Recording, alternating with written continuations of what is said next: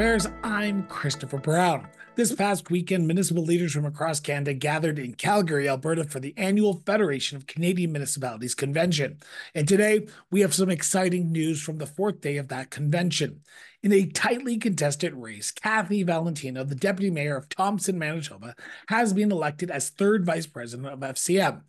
Valentino emerged victorious over two formidable candidates, Councillor Katie Berghofer of Strathcona County, Alberta, and Penhold, Alberta Mayor Mike Yargeau. The vote was a close one, with Valentino securing 227 votes, Berghofer with 215, and Yargeau with 198, highlighting the strong competition and the trust placed in Cathy's vision and leadership. Joining the FCM board as third vice president, Valentino steps into a pivotal role alongside Ottawa City Councillor Tim Tierney as second vice president, Vancouver City Councillor Rebecca Bligh as first vice president, and Geoff Stewart, the Deputy Mayor of Colchester County, Nova Scotia, who has been elected as the new president of FCM. Now, we had the privilege of speaking with Cathy Valentino just hours after her announcement of her winning third vice presidency. We'll explore what this achievement means for her, for Thompson, Manitoba, and municipalities across Canada. She'll share her plans and aspirations, her thoughts on collaboration, and she intends to address the pressing issues facing our communities from coast to coast to coast. This is Municipal Affairs. Cathy, first off, I want to say congratulations on your ascension into third vice president of FCM. How are you feeling? Well, a little bit overwhelmed, but super excited for the opportunity. I'm very thankful for everyone who put their support towards me. So it was a very close vote. What do you have to say about your other candidates who put their name forward?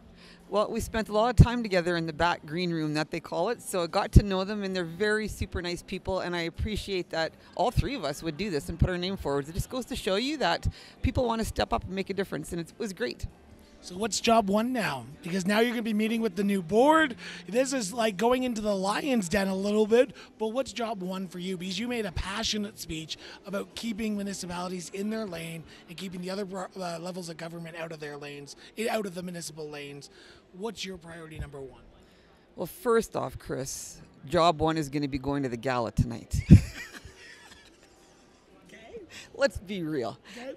And then my understanding is I'll be a little bit briefed on what my roles will be. So I'll have a better answer for you the next time you interview me, because I really don't know until they brief me on what this whole getup is going to be and look for me, I think, after this conference when everybody has some time for me. So I've got to ask the weird question, but hopefully you know this. So does this mean you're no longer going to be sitting as vice president of AMM? Will you be stepping down to concentrate fully on FCM role? Absolutely not. I love AMM. I wouldn't have done this if I had to step off of AMM. I am passionate for the job of Vice President of AMM, and I love working for President Bligh and with my other Vice President, Brad Saluk. So, no, I will not be. I am going to be able to do both. My life allows me to have this kind of a crazy life, so that's why I put my name forward. So we are on the last day of FCM, meeting with municipal leaders from coast to coast to coast. What does it mean for you to be at this convention, to speak to so many different municipal leaders from all parts of this country? I think what I really was overwhelmed with today, or this weekend, because we spoke as candidates 3 different times over the weekend, how many times people came up to me after we spoke and said that they either were born in Thompson, grew up there and went to school for a bit, who have an aunt or an uncle who still lives there or know somebody who lives there. I was completely overwhelmed. I have so many people that now have reached out to me that have some kind of connection to Thompson, Manitoba, but it clearly shows that Canada is really such a small country and that we are all very passionate the way people would come up and speak to me, and I was completely overwhelmed with that. Are you ready for the national stage a little bit? Because in 4 years' time, you're going to be taking over as president now. Yeah, absolutely am, and I am, and I think that part of the motivation is that I really think we have a good opportunity for municipalities with a federal election on the horizon. So I think it's going to be a real learning experience, but really interesting and a real opportunity that we got to jump on for municipalities. So you're going back to Thompson probably in the day and a half, but the work doesn't stop tomorrow. Even though the AGM is done, even though the convention is done, the work still continues. Now you got this new role of advocacy on a national level. Is it going to be fun to bring Thompson issues to a national stage? Yeah, absolutely.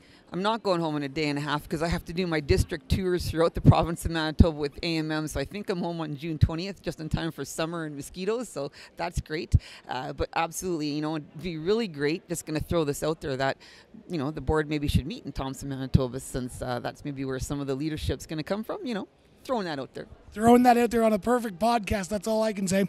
But what do you hope that delegates take away from this long week convention, that they go back to their municipalities and start advocating, because their work doesn't stop tomorrow either? So what do you hope that the delegates take away from this weekend? Right. Well, one of the things I think is that FCM really offered some breakout sessions and some information sessions that were a little bit more related to issues that municipalities are going through right now. So I'm hoping that what they've learned from some of those presenters and the engagement is things that they can take back to their own municipalities to get them moving. And it just helps you to be able to network so that you think, okay, other communities are going through what we're going through, maybe at a different scale, but all of our issues are the same. So I think that just gives you that momentum, and you network and you have some connections now that you can rely on to talk to and look back on to help you move forward. It's tough. Kathy, it's a pleasure. Congratulations once again. I'm looking forward to seeing you in Winnipeg, but I'm looking forward to seeing you across FCM as well. Absolutely. I look forward to seeing you too. You do a great job, and I really do appreciate your time. Thank you. Thanks. Now, before we let you go, I just want to take a moment to say thank you to the Federation of Canadian Municipalities for allowing us to attend this year's convention here in beautiful Calgary, Alberta. This episode would not have been possible without their support. Now, if today's episode sparked your interest, hit that subscribe button now, wherever you're watching this or listening to this. Stay in the loop with all our diverse content covering everything from municipal affairs from coast to coast to coast. We are your go-to platform for comprehensive municipal coverage, committed to keeping you well informed as well as engaged. But your support is the backbone of our growth and the maintenance of this top-notch content you have come to enjoy. If you can, consider backing the show. Every contribution, big or small, amplifies the depth and the breadth of our programming. Find the support page link on the Cross Border Interviews website today. Until next time, stay informed, stay engaged, and most importantly, just keep talking.